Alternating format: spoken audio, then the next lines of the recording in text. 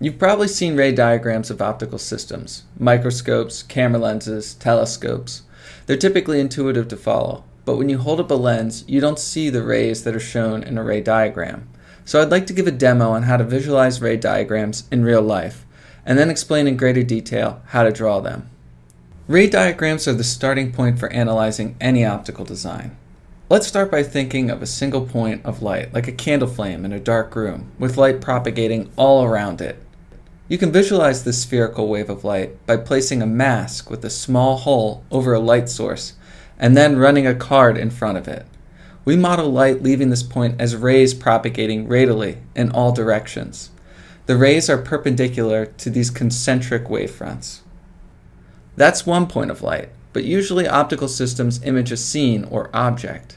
For now, forget about where the light originally comes from, like the sun or an illumination source. Just assume that each point on the object is a single point emitter of light, and that the rays are uniformly distributed around the point. I want to start with the simplest ray diagram, a single lens focusing light from an object to form an image, and then I'll build up a demo to see it. Let's start by simplifying the 3D object to a 2D plane. To represent the object, we add point sources over the surface. Points can be drawn on any position on the object, and rays can be drawn at any angle. So the challenge in drawing ray diagrams is figuring out which rays to draw to capture the nature of the system. I'm just going to pick 2 for now. For hand-drawn ray diagrams, it usually only makes sense to use paraxial lenses instead of real lenses with aberrations. Paraxial lenses are ideal and don't exist in the real world, but they can be used to capture the basic function of an optical system, so they usually are the starting point for any optical design. Convex lenses are symbolized with arrows pointing upwards, and concave lenses are symbolized with arrows pointing inwards. You can get pretty far with only 2 rules for drawing rays with paraxial lenses. 1. When a ray passes through the center of a lens, it passes through unaltered. 2. Rays parallel to the optical axis pass through the optical axis at a distance equal to the focal length. For convex lenses, the ray crosses the optical axis on the other side of the lens. For concave lenses, an imaginary line is drawn on the side of the lens where the rays originated. After drawing a few lines from the point sources, we can already tell where the image will be formed. Remember, even though we only have 2 point sources here, they represent the rays entering the system from the entire object. We're just excluding them so it isn't too confusing. We can now trace more rays originating from these points, and we know that they will all intersect at the image plane. If we check the image distance using the thin lens equation, we can get pretty close to the correct result. There is a caveat. Today there are ray tracing programs like Zemax and Code V, some free apps as well. These are essential tools, and I want to be clear, you should never trust a hand-drawn ray diagram. Weird stuff, impossible stuff can happen. Yet, I still find myself working out ideas by hand, and drawing out rays in the early stages of a design can be helpful for brainstorming or discussing things at a whiteboard. Just check the layout afterwards using some ray tracing software. Ray matrices are also a useful tool. They take an input ray angle and height and calculate the expected output ray angle and height for different surfaces and components. I won't cover them in this video, but one of my advisors during grad school, Daniel Côté, has some really helpful videos about this.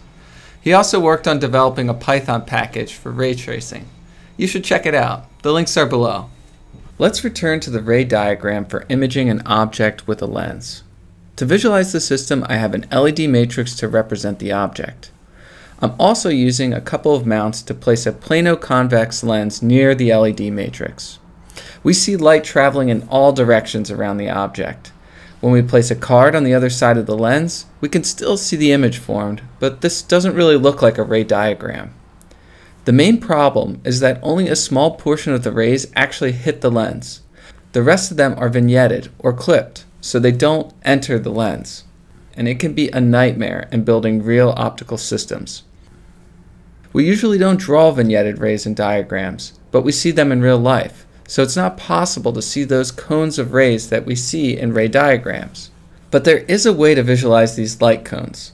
By adding apertures at 2 planes in front of the LED matrix, we allow only the light cone that hits the lens to propagate from the source. I 3D printed these apertures based on the expected light cones from 2 point sources. Now, when I run a card through the system, we see cross sections of only the light cones that enter the lens and get focused down to a point.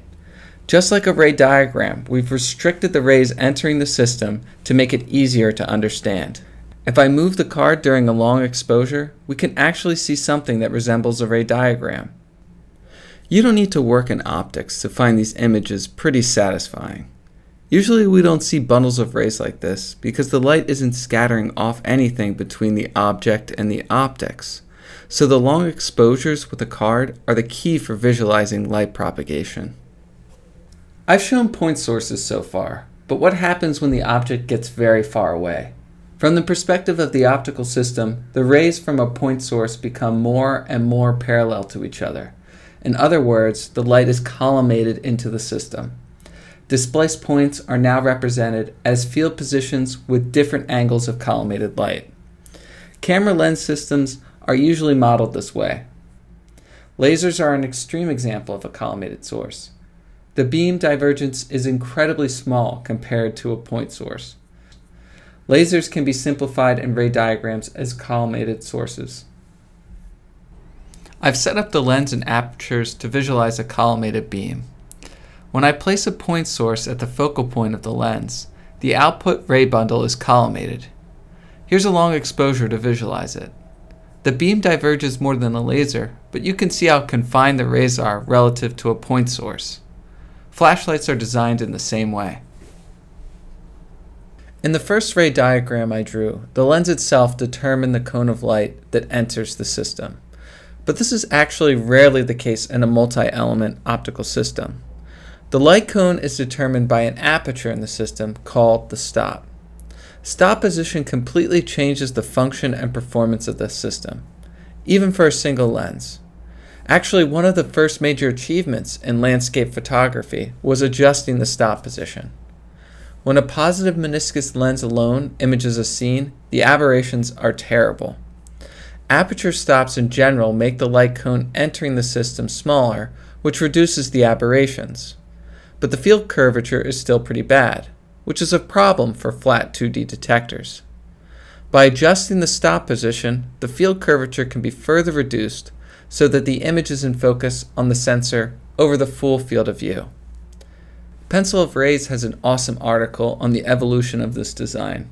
It describes some of the major innovations in landscape lens design and how they help reduce aberrations. The link's below. When I look around the apartment, I often think about rays propagating like in optical layouts. The image formation. When a glass gets placed down, I like to think about the overhead lighting. How many lights are above? The light sheets from a cracked door are cross-sections of light from a source, like selected rays in a ray diagram. Ray optics is the simplest theory of light, but it helps explain so much of what we see every day. And ray diagrams are the way we illustrate it. Thanks for taking some time to learn more about them, and I'll see you next time.